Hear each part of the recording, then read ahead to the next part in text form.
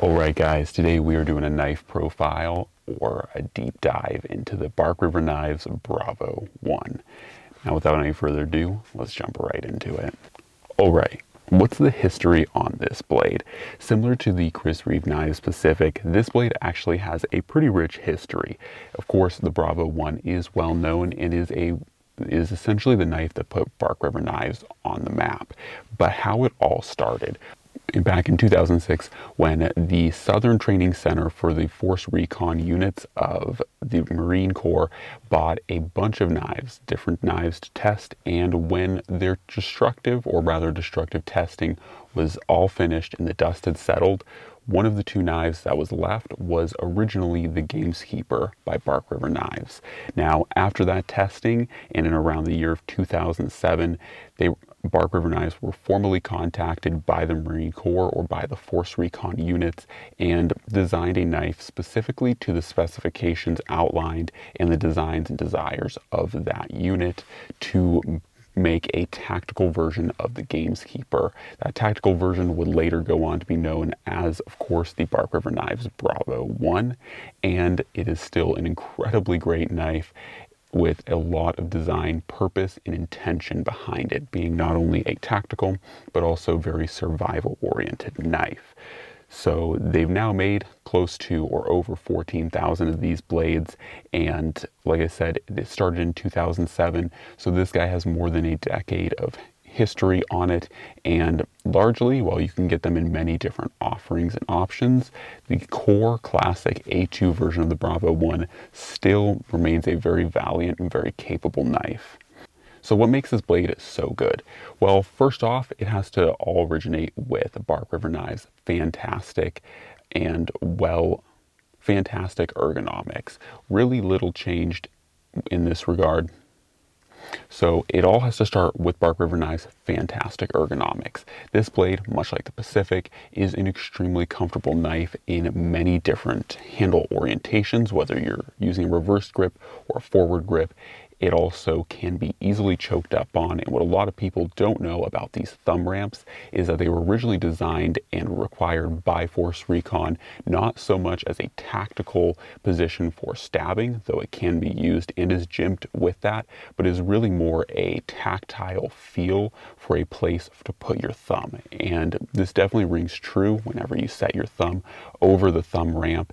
It is a very tactile feel to help position your thumb to put pressure or leverage on the very back of the blade to do tasks such as feather sticking or cutting rope and other such tasks. So it's a very tactile feel and is used primarily, or was designed to be used, in low light conditions where you may not be able to see your knife terribly well. You know where you are in relation to the blade, on the spine, on the edge. So that was really the design for the thumb ramp, and why I like the ramped versions over the rampless versions.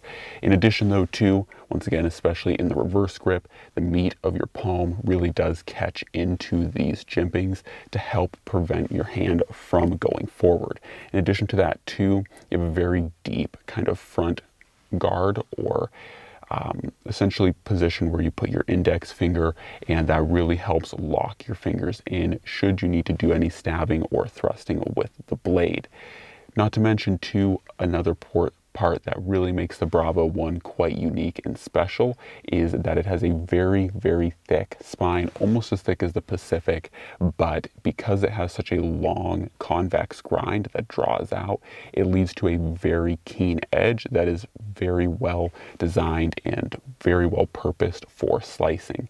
This blade is really meant to bridge a gap between being a pry bar and is designed for reasonably hard use even on the tip, but also to have a really good performance with your cutting edge. And that convex grind helps keep the rigidity and the strength of the spine up until a point of the very cutting edge where it tapers drastically to give you a very fine slicing edge.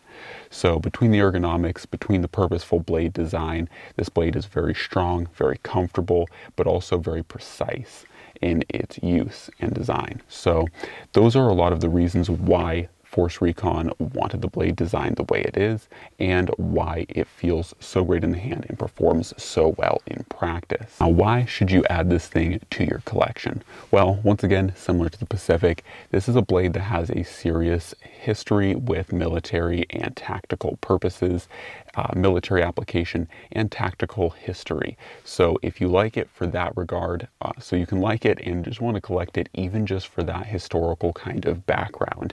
In addition to that, too, really means when it comes to a military background, it means that this blade has been proven on a wide variety of continents in a wide variety of environments. In addition to that, too, another reason you might want to add it to your collection is the sheer number of different options, from blade steels to handle variations, that you can get this knife in to help fit your applications correctly. So who is this blade going to be best served for?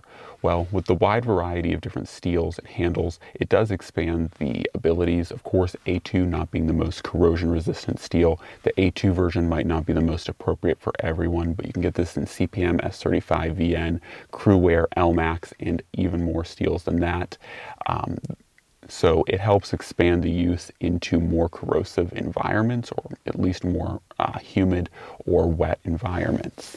This blade will be best served by those looking for a blade that is on the smaller end, but still need a robust blade that can take a beating and easily be pushed into a multi-role capacity.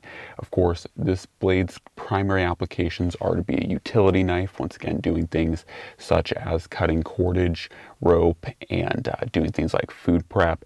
Also, though, you can push it into wild camp situations or tasks such as feather sticking, fire starting, and of course survival tasks such as shelter building. So this blade can be pushed into all of those roles. And lastly, of course, with its tactical design or partially tactical design, it can be pushed into a last ditch self-defense firearm replacement type of situation. So if for whatever reason you don't have your firearm has seized or is no longer functional, this blade can be used as a quite effective lethal option.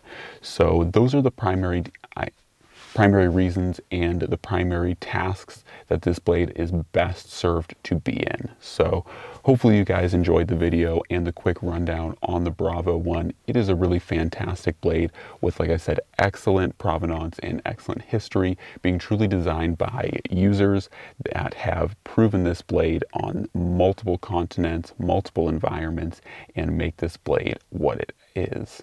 Quite an excellent tool. As always, guys, God bless, and I'm out.